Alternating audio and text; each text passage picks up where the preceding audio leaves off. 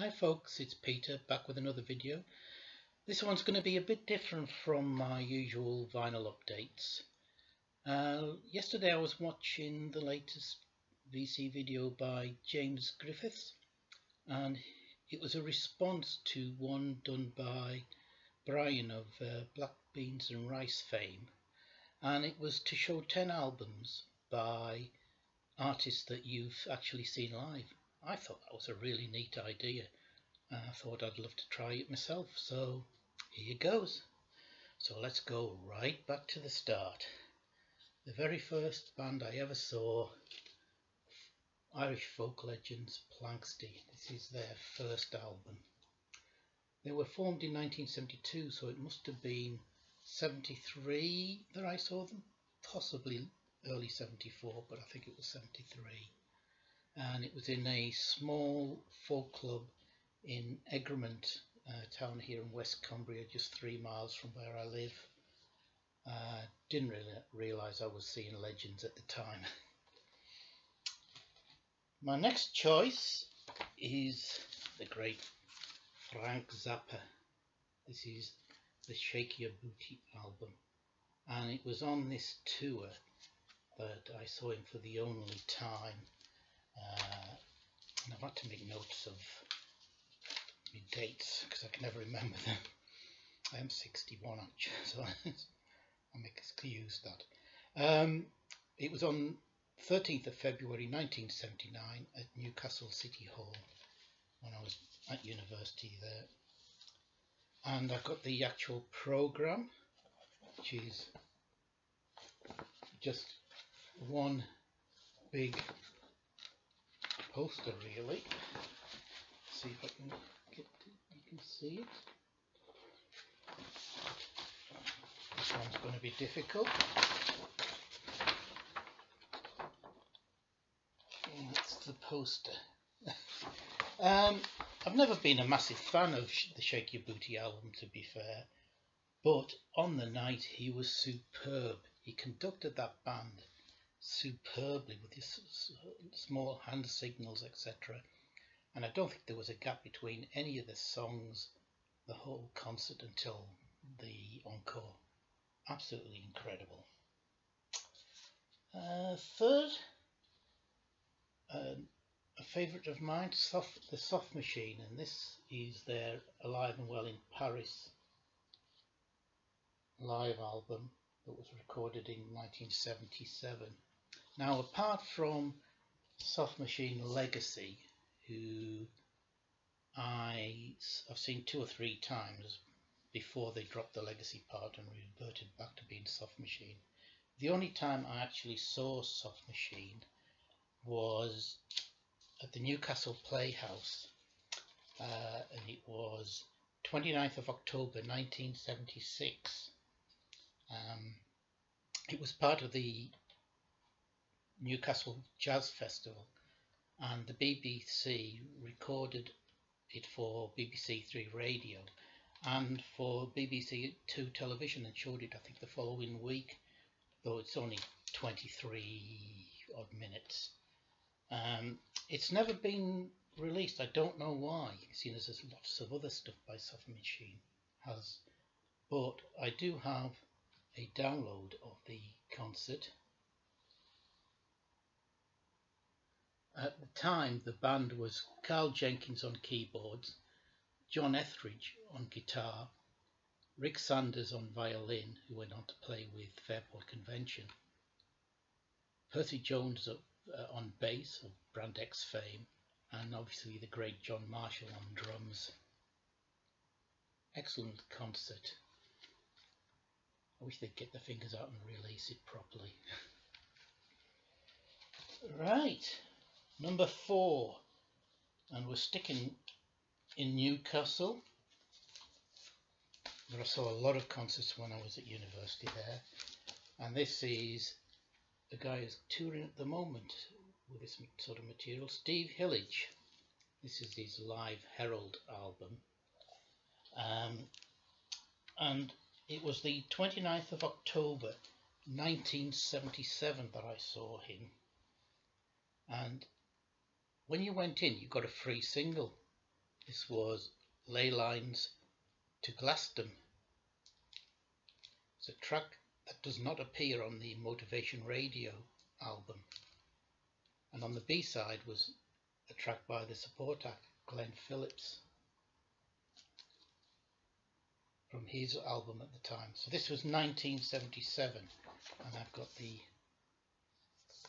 program, and that was the band at the time, which featured obviously Michele Girardi on keyboards, synthesizer and voice, but also there was Joe Blocker on drums, bass player Curtis Robertson, and on guitar and keyboards Chuck Bynum, who had actually just come off playing with Marvin Gaye. So it was an excellent concert. I've seen him more recently when he rejoined with Gong and played a support set on his own first. Superb.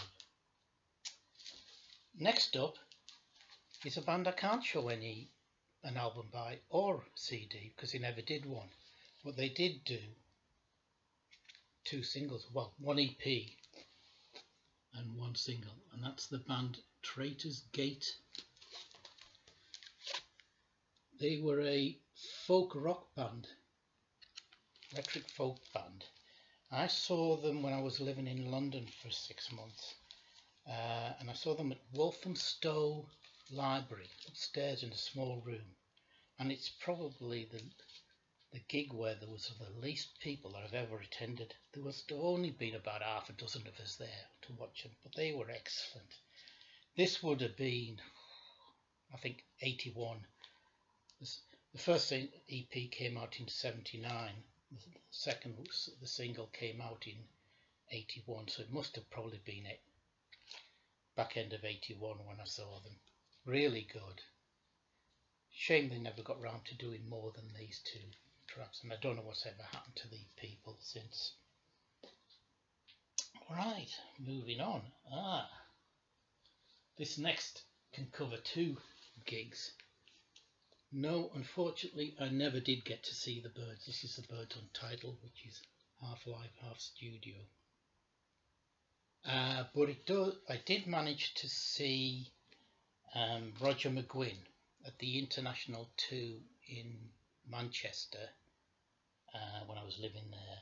And that was the 9th of October 1986. It was just a solo concert, him just on guitar. Really good. But I also saw the drummer from this version of the Byrds, Gene Parsons, and that was upstairs in a very small pub in Manchester. It must have been right at the back end of the 90s or very start of 2000. And it was in a pub called the Britain's Protection, where we used to hold our Northern Deadheads meetings and put on Deadhead cover bands. But he was in this small room that we used to use.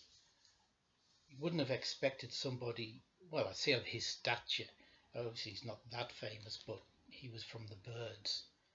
You would have expected him to play in a bigger place, but he put on a really good performance. He had a really good album called Kindling. I think that was his first solo album that was highly regarded. But excellent gig as well. Right, carrying on. Next up, we have one of my favourite musicians of all time. Absolutely. Klaus Schulze. This is his live double album, his first live album, I think. And I managed to see him for the very first time at the AD Festival in Derby on the 27th of April 1996. Before that, I'd been going to quite a few electronic music festivals, the AMA festivals, but this was run by AD Music. That's the program from the concert. I think who else was on at the time? There was Chris Harvey, Becky Williams, Maslin Jones and Guy Evans. Guy Evans, the drummer from Van der Graaf Generator, and Code Indigo. And then there was Klaus. Excellent stuff. And that gig was actually recorded and released as the CD Are You Sequenced. I don't think this was ever put out on vinyl. The bonus track on here was 77 minutes, but that came from a 1993 recording session, an earlier time. I was really stoked to be able to see Klaus Schulze play live. Brilliant. Linked to him is Ashra Temple and Manuel Gurtsching. Now this is their recent live album from 2017 of Ashra Temple Experience, which was Manuel plus Ariel Pink, Orhan Ambarchi and Shags Chamberlain. Now I saw them play at the Barbican in London on the 22nd of March 2017. The first half of the concert was Manuel solo playing the whole of the E2 E4 album. It's absolutely superb.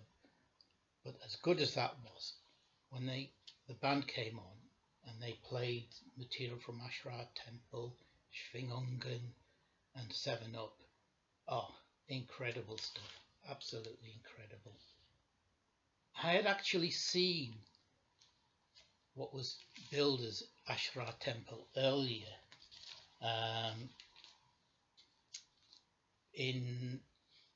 at the Royal Festival Hall on the 2nd of April 2000, but that was actually just Gurtsching and Schulze playing together, billed as Ashra Temple because obviously they were both in the first lineup. Excellent stuff, but I must admit I was a bit disappointed that it wasn't a full band at the time. But again, that was released later on as the album Gin Rose. Nice stuff.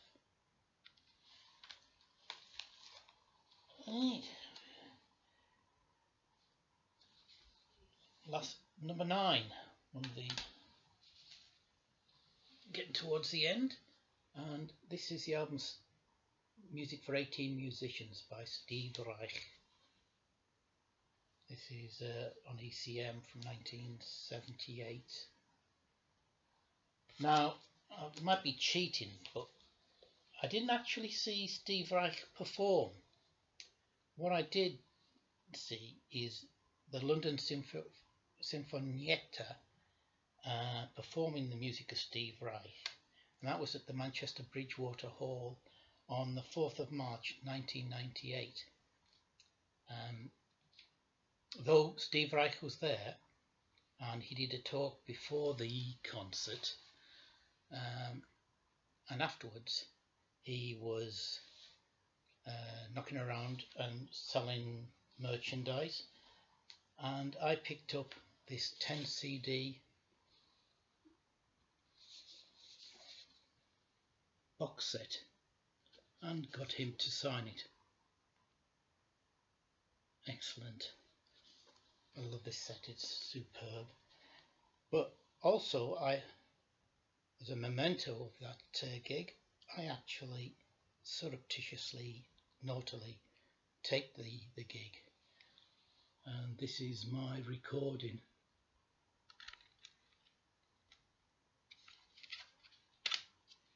There you go.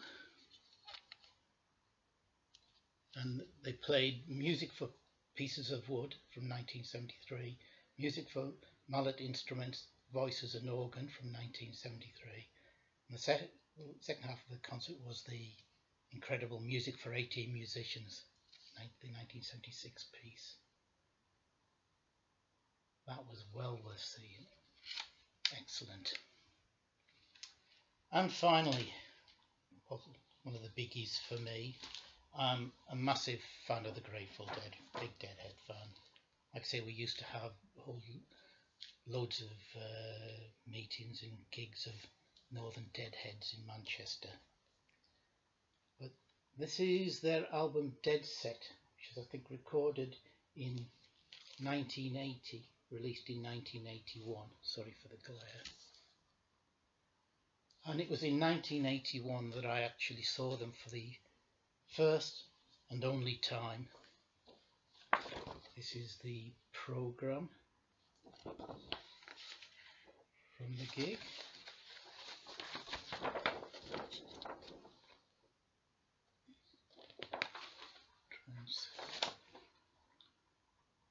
Not much to read, but plenty of photos.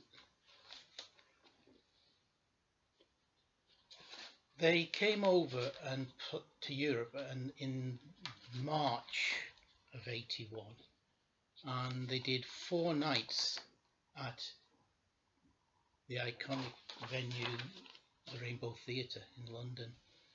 I was living in London at that point, so it would have been about the time I saw Traitor's Gate. Oh yeah, so that Traitor's Gate must have been '81 then, yeah. I didn't know enough, even though I loved their music, I didn't know enough about the band at the time to realise that I should have gone to all 4 gigs, because they changed the set list every night. So I only went to the one night, unfortunately. They came back later in the year in the autumn of, I think, October, and did another 4 nights at the Rainbow. And given all the live concerts that have been and box sets that have been released by the Dead, it's about time they released those Rainbow concerts. That would be great. But not only, like I said, that was the only time I actually saw the Dead. But then in 2001, a friend, Bob, and myself went to America to see Phil Lesh and Friends doing their New Year's Eve gigs. New Year's Eve was always a big thing for the Dead, the concerts, so we really wanted to go. Wasn't a good time to travel to the States, it was just after 9/11, but we went for 4 days.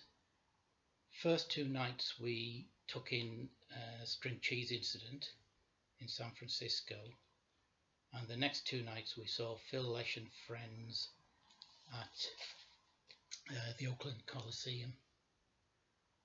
On both nights, on the first night the support act was just Rat Dog, Bob Weir's band. On the second night it started off with the Tedeschi Trucks band, Derek Trucks, then Rat Dog, then Phil Lesh and Friends. But then come midnight in the new year, out onto stage sauntered Bill Kreutzmann and Mickey Hart, which blew my mind at the time to see them. So you had 4 of the members of the Grateful Dead playing under the name Crusader Rabbit, and they played for another 2 hours, 3 hours, I think. It was about 4 in the morning before we got out of there. Superb, one of the highlights of my music watching career, if you like. Superb that was. But that isn't the end. I have then went, Rat Dog came over, Bob Weir's band came over in 2002 to play 5 gigs, and me and my friends thought we'll do the Deadhead thing and follow the band around the country. They started off in Newcastle, then played the Fife Ice Arena in Kirkcaldy. Now, how they decided to go there, I'll never know. This ice arena held 9,000 people or so, and there was about 400 of us all clustered around the stage. But it was brilliant. And even better, before the gig we decided to go to the local hotel for a drink in the bar there, and who should saunter in but Rat Dog, the band, including Bob himself. I think he was a bit taken aback and didn't know what to expect, but us Brits being quite reserved, nobody made a fuss of him or anything. Wanted to ask for autographs, but I don't think it would have been anything like it would have been in the States, where he couldn't have done that, I don't think. We then missed actually the next gig in Cardiff. We saw him in Bilston, which is Wolverhampton in the Midlands, and finished off in the London Astoria. And then the following year, in 2003, in the August, they came back and did another 5 gigs. Started off this time at the Astoria, then played Bilston again. They played the Canterbury Festival, the outdoor festival, which was brilliant. I remember that so well. It was a gorgeous day. Then Milton Keynes, and they finished off in what was my hometown at the time, the Life Cafe in Manchester.